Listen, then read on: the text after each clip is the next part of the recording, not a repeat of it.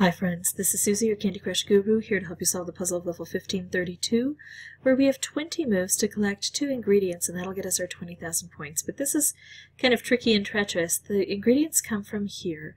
We drop them onto the conveyor. We eventually get them to here, and this portals into here, if we can get rid of these.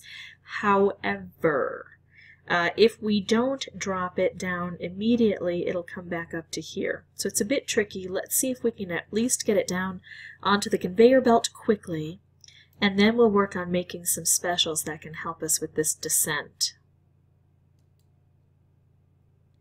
Now, we don't have another ingredient on the board yet. It shows up at about move 11 if we can make a move here to bring it down.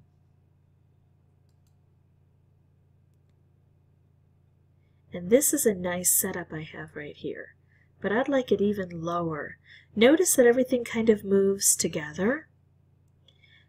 If we keep it,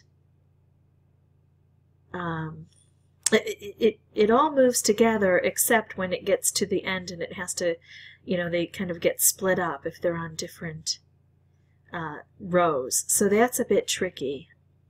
Sorry, I'm trying to think about how best to maneuver this.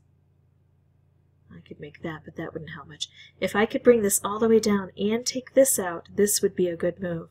But I can't. This isn't down far enough, and then what's going to happen is this is going to come here and then back up and recycle. So I think what I'm going to do... Oh, I didn't mean to bring it all the way down. I didn't mean to set that off. Oh, good! It had enough force that it took it out, I guess. I didn't quite understand how that worked. Now I need to bring this other ingredient down. Should happen now, and I need to construct more specials. Oh, that's kind of perfect what just happened there. A spontaneously created color bomb is very, very handy. It's probably going to end up being a detonated color bomb, because that's just how things go around here.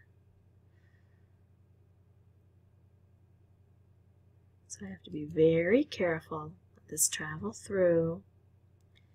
Now, if I take this down and get this to the bottom, then I could use this to probably propel this through. Because I only have 5 moves, I have to be a bit careful about what I do. What if I just did this? It would take it down 1. Nope, I'm going to try to bring it all the way down. Close, we're getting there. Phew, look at all that. That's a lot of activity.